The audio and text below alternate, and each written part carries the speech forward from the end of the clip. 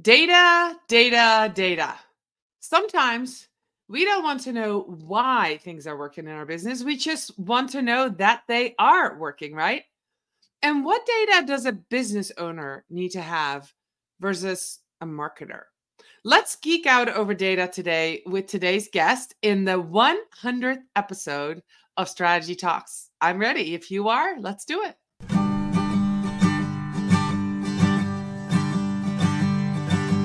Let's strategize together.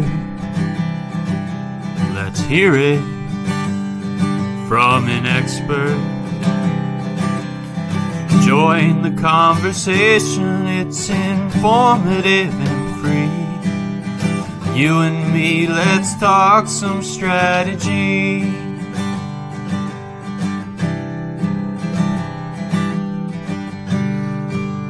Here's your host, Dorien, Morin-van, vanDam.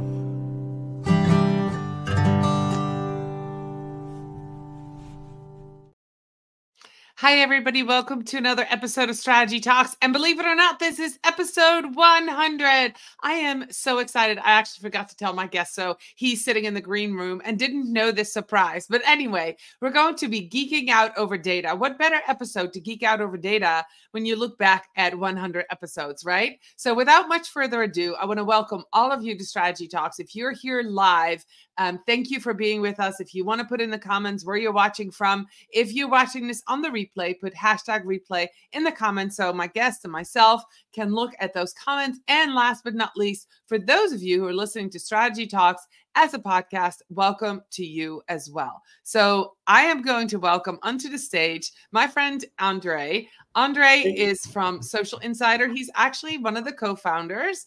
And Andrei, welcome. I forgot to tell you this was the 100th episode. Surprise! Yeah, really happy to join in. And it's a quite nice surprise that this is the 100th episode. So congrats on that.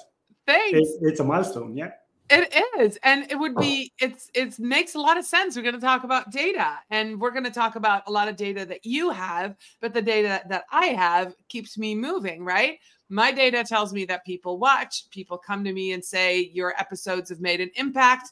Now I'm starting to get pitches from people saying, hey, I want to be on your podcast because it's ranking well, right? So the data is telling me, and the people are telling me that this podcast is working and doing exactly what I wanted to do. But enough about me. Andrei, tell us a little bit about Social Insider and what it does. Because listen, if you guys are marketers or business owners, you really do need Social Insider. So he's going to tell us a little bit more about the company. Okay, so Social Insider is a simple and straightforward social media analytics tool that's going to offer you the ability to analyze your channels. But on top of that, you're going to be able to compare performance across channels, get competitor insights, do benchmarks, compare your performance versus the industry. We're basically picking up all the social data and creating a picture for marketers so that they can adjust their strategy, they can understand what their competitors are doing, they can use it for pitches. Basically, it's going to bring in a whole universe of social media data so you can dig through and find what's going to work for you and your brand in the specific niche that you're in. Okay. And guys aren't a new company, even though do you consider yourself still a new company? You've been around for a while. So sometimes because we have a habit of talking about ourselves as a new company, we're always saying, so we're kind of young in the market, but looking back, it's been almost 7 years since we have been doing this. So we've been digging through data for a lot of time.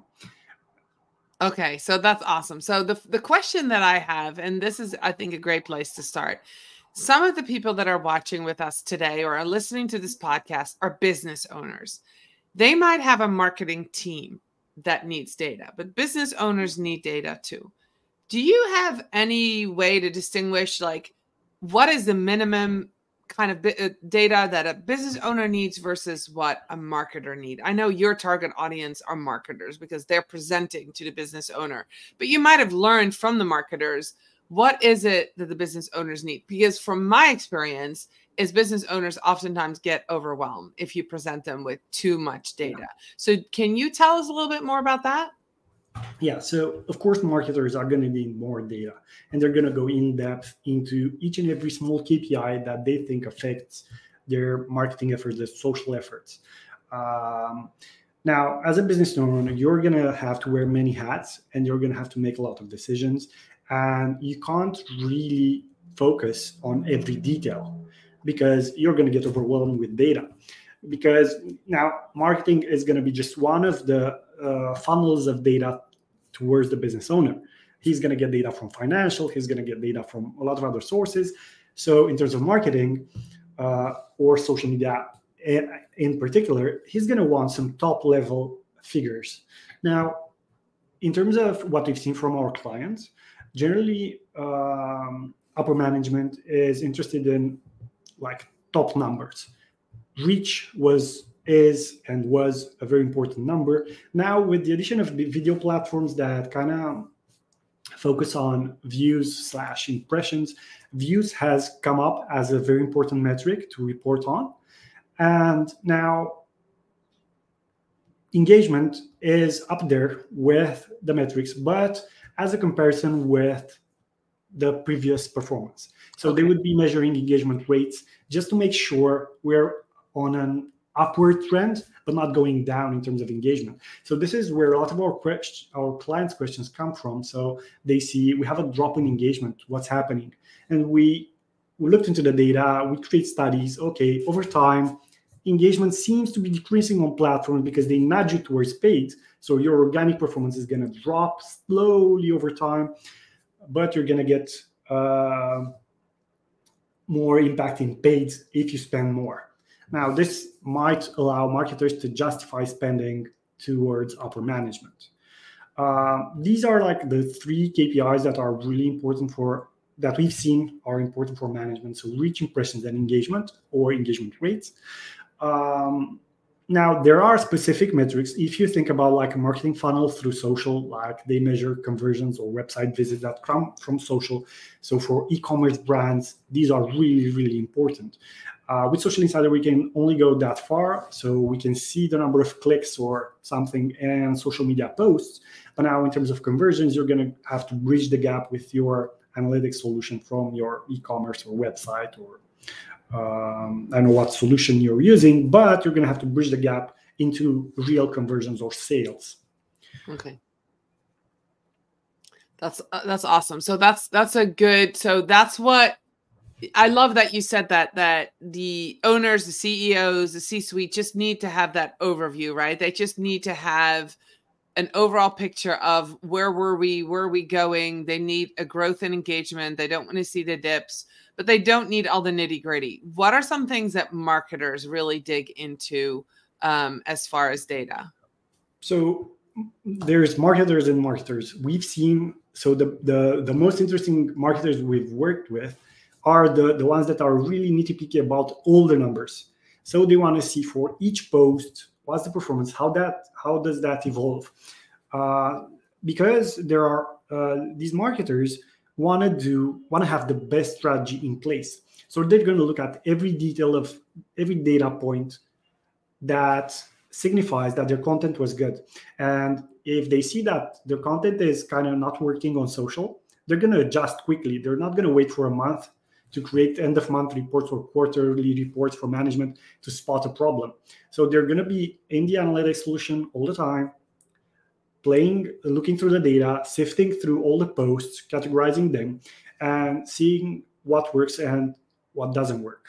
Now, they're looking at, there's like comments, shares. These are really important for some of the marketers because they're amplifying metrics. So likes are good as engagement or reactions are good as engagement, but like comments, shares are much more important. They create some, they amplify the reach, they amplify the metrics of the post. So they're looking for those. And some of the marketers we work with specifically create content that should drive shares or comments. I guess everybody's seen that brand communication has changed into a more like personal thing, and they're trying to start a conversation with their audience, because this creates, besides the metrics that you're going to see in the dashboard that you're going to I don't know, in your analytics tool, you're going to see more comments. It's going to also help you because your audience is really, really well engaged. And the well engaged audience is more likely to convert or become advocates for your brand. Right. That makes a lot of sense. So marketers really care about shares and comments because that amplifies the brand voice. That makes a lot of sense, right? So when we were talking earlier this week, you mentioned that there was that you had a couple studies, and one of them got picked up by social media today. This was a LinkedIn study. Can you talk a little bit about that? I have a link that I'm going to pull up. Let me see if I can pull it up. It's right here. It's socialinsider.io. It's LinkedIn benchmarks. I'll leave that up for a minute so people can grab it if they want to. If you're listening to this, it's socialinsider.io/blog/LinkedIn-benchmarks. I'll put it in the show notes as well, of course. Can you talk a little bit about this specific case study? Because I think it highlights kind of what you were talking about, that the algorithm is doing something, people are getting less reach on LinkedIn. Did you do it because you heard people started kind of freaking out about LinkedIn? Basically, we've traditionally done studies for meta platforms, so Facebook and Instagram, quite regularly. And when looking at Facebook and Instagram, we've seen constant decreases in engagement rates. And now clients and prospects were asking, okay, but what about LinkedIn? How are things going on LinkedIn?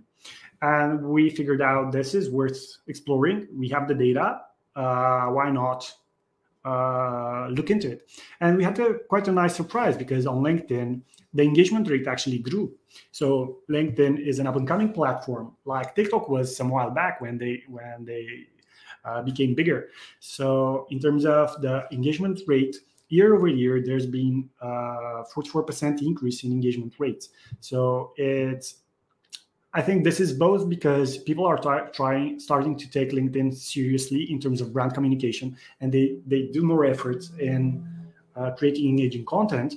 But I think the platform's also like pushing this kind of content layer for businesses, as opposed to just being a personal place for you to grow your personal brand. Now, what we looked at was also what kind of posts do work well, because one of the most common questions is, okay, but I get it, we should post more on LinkedIn, but what should we post? So in the study, like carousel-like posts, we call them multi-image posts, tend to generate more likes and comments on LinkedIn. If you are looking for shares, then videos are going to be what works best. And if you're looking for impressions, so getting your content, getting your brand in front of a lot of people, polls work best. Now, so we did this study as a broad study. So it's based on LinkedIn pages from different industries, different geographies, different sizes.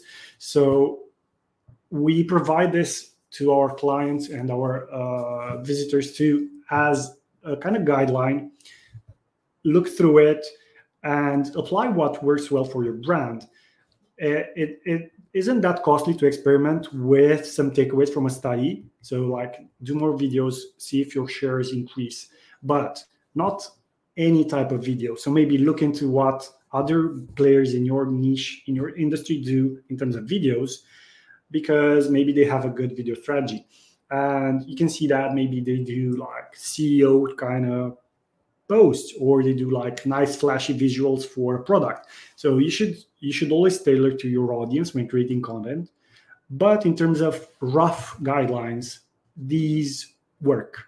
So it's clear in the data that videos get more shares on LinkedIn on average. So it should be the way people use this actually is that, so we have a marketer that's using the tool, reading the study, and then he says, his manager probably says, we want better performance on LinkedIn. And he's going to go do some research online, find the study, and then say, okay, we found the study. It says videos are the most shared, if we want to increase shares, can we please create a video strategy or get a budget for a video strategy? And this is how it all ties up to upper management. And they are going to say, okay, let's do that. And they're going to experiment and they're going to see the results. And the marketer is going to be happy because he increased the brand presence. And the manager is going to be happy because they reached the target KPIs. That makes a lot of sense. Now, I want to bring something up that, you just said about looking to your competition and seeing what they're doing and, looking, for example, videos, right? So there is this push to, stand out and be unique on social. Of course, you need to be your own self. So when you look to your competitors, you want to not only see what they're doing, and you want to create your own strategy based on what you're doing, but you don't necessarily want to do what they're doing. Correct? Yes, correct. So it's not copying what your competitors are doing. It's about, all people learn through imitation, like babies. They see other and they do the same kind of thing, but in a different way.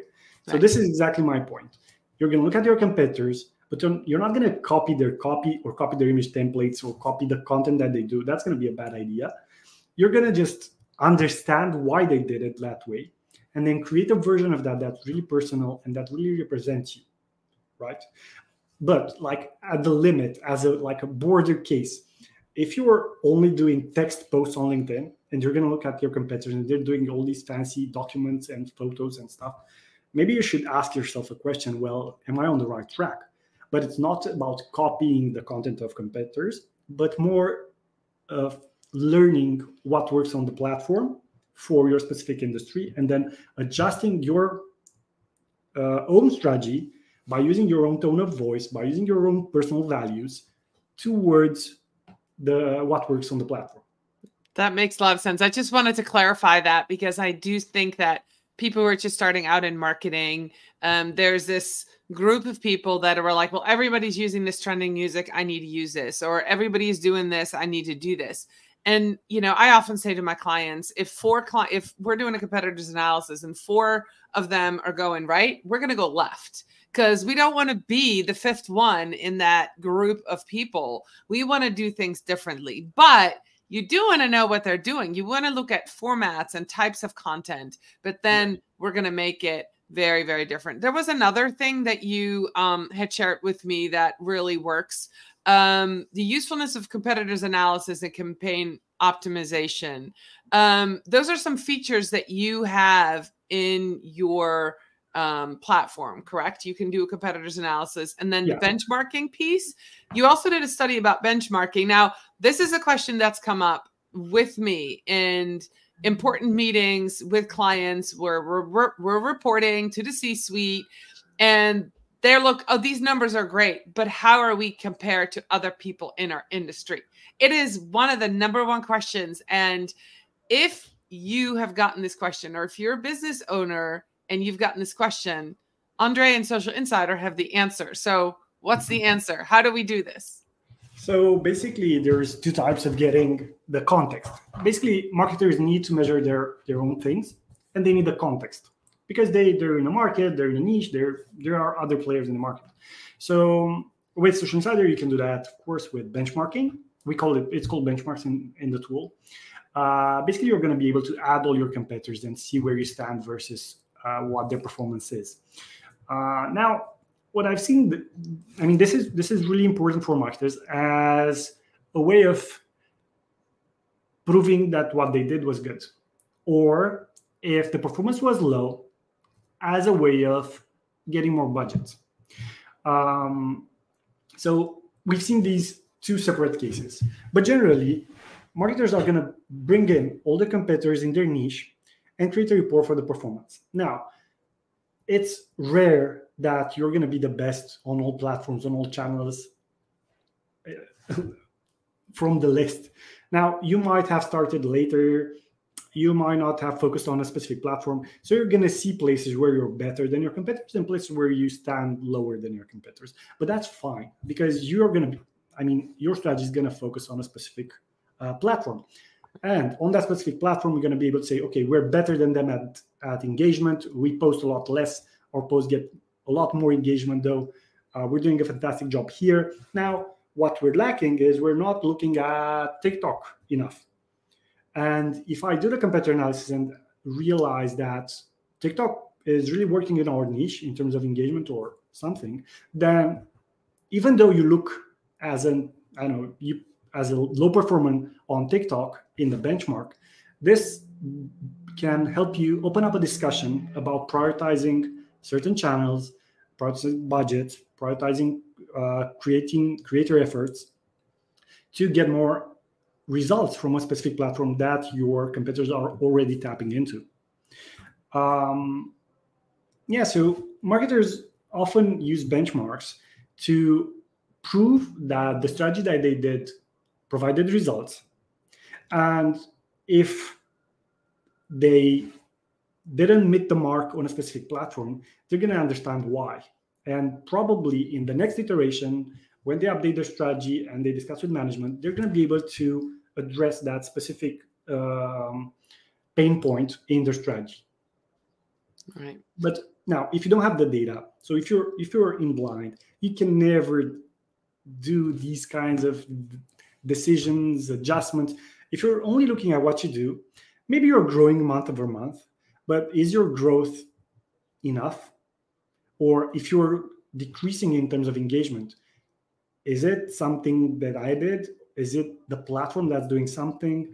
Is it me? So all these questions are going to float around you, and you're not going to have something for management when they're going to ask you that. Right. You're going to say, like, we did a good job, I don't know. But when you bring in all the context from the data, you're going to be able to have a really strong point in any discussion that you're going to have. Right. So this is the strategy talks piece, guys. And Sarah is here. She said, hi, Adina. Adina is here. She's saying hi to both you and me for the 100th episode. This is what strategy is, guys. Anytime I do a social media strategy, I look at competitors. I create a competitors analysis, and you can't just do that once a year. You need to keep an eye on your competitors in all times. And that's where Social Insider comes in. And then being able to benchmark yourself, not just about against those few competitors, but also some industry benchmarks, which is what you created a report for, right? A case study. What are some of the industries that you looked at? And I think I pulled it up if you don't have it pulled up, Andrei. I always have my data ready, so it's good. Of course you do. So what kind of industries? Because this is it, guys. Marketers, listen up. Put your listening ears on. This report, you need this if you have clients in multiple industries. So we're doing our best to cover the major industries. So it's a list of 22 industries that we cover. We do have education, fashion, fast-moving consumer goods, healthcare, media companies, retail companies, telecom companies, travel, software, so airlines, automotive brands. So it's going to cover as much of the industries as we can. Now, if you do, we can go in depth and you can have very specific industries, but there's not going to be enough data for very specific industries. So we have these kind of bigger industries that we cover, and most of the brands we've worked with and most of the marketers can pick up from, they can identify with one of the industries we do studies for. Now, in the past, we've had people ask us, hey, I really love your studies, but do you have something for this specific industry? And frankly, if it makes sense, we're going to add it to the next benchmark study. So if you have an industry that's not covered in our study, maybe in our next quarter, we can add it as an industry there. So I think we added jewelry brands recently at the request of some of our visitors. All right, awesome. I'm just adding the banner right here. It's socialinsider.io blog/social media benchmarks. So if you want to check it out, it's really been helpful for me. I go in there anytime I have a lead in a new industry that I haven't worked in, or if I have a question from somebody in an industry, or even when I talk to an expert in an industry that I haven't really talked to, just to see what's going on in that industry, right? Because, you know, at this point, 13 years in my career, I've worked in a lot of different industries as a marketer, but I have not worked in jewelry, for example, or airlines. So, you know, if I got a lead from that, I would definitely go to the study and check it out. And it's definitely a frequently asked question that I see in some of the Facebook groups that I'm active in with other social media marketers. They want to mark their company or their clients against something. So this is super helpful. So, Andrei, we've got just a few minutes left. What if you were to talk to somebody who doesn't have data, a business owner or a marketer? How do you talk to them about data, the importance of data? Because, you know, for years, I'm an organic specialist, right? So I post something and, you know, initially it was a lot of local companies, and the results would come because somebody would walk into a store and say, oh, I saw a Facebook post, here's my discount code, right? This is the olden days of social media. It was a lot of local stuff. Now it's different, right? You're reaching, you know, you're really reaching people all over the world. You need data to grow. There's a lot more competition, a lot more platforms. What do you say to somebody that might be hesitant about data or thinks data is not fun or data is hard? What do you say to somebody like that? So, I mean, we had the painful realization about data as well in the past years. As a business owner, you can't grow. You can't improve something that you don't measure, something you don't have data for. So if you don't have the data, you can't realistically ask for somebody to grow something if you're not measuring it. So data might not be fun. It might be complicated to sift through tons of data like Excel files or stuff like that. So, but as a business owner, you're going to need the data, because you're going to make decisions and your intuition or your gut feeling are going to take you this far. But at some point, you're going to need the data to do your decision-making process. So, okay, maybe you don't like data. Maybe data isn't fun for you. You're more of a doer. You're not really into thinking. But find a way of packaging the data that you can work with. Maybe you don't need to look at 20 KPIs per day.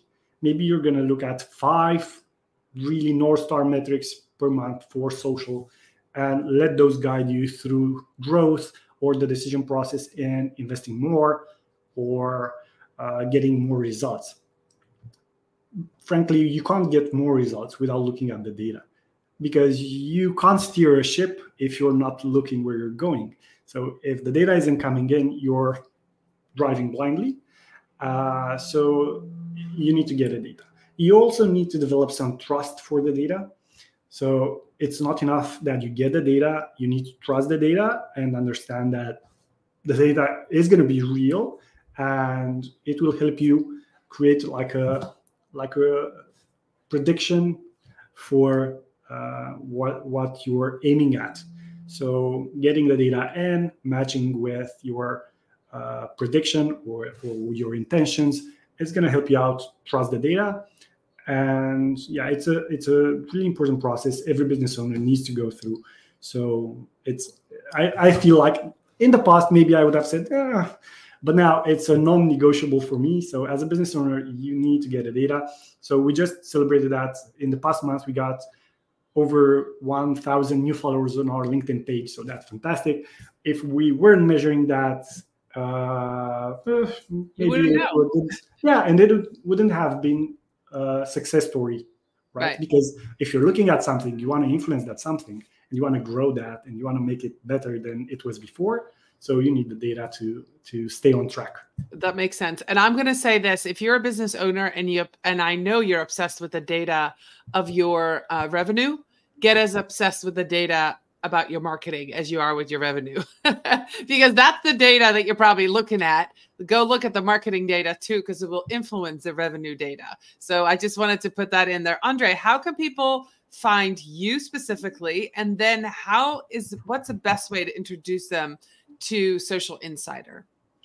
So basically they can find me on LinkedIn. Andrei, I think my name is a bit hard to remember, but maybe there can be like a little link. I'll put a link, yeah. So you can always message me on LinkedIn and I'll do my best to answer. If it's a data question, if it's whatever question, I'm going to be able to answer. In terms of getting to play around with Social Insider, you can always go to our website and start a free trial. Or if you'd like us to just take you through the app, you can always book a demo, and either me or a colleague of mine is going to take you through the product. So you're going to get to understand what the most important features are. That's awesome. Well, thank you so much for being my guest on a 100th episode. Thank you to those who were here live and cheering us on. That was really fun. I'll be back next week with another episode of Strategy Talk. Thank you for watching. Thank you for listening. And Andrei, thank you so much for being my guest today. Bye, everybody.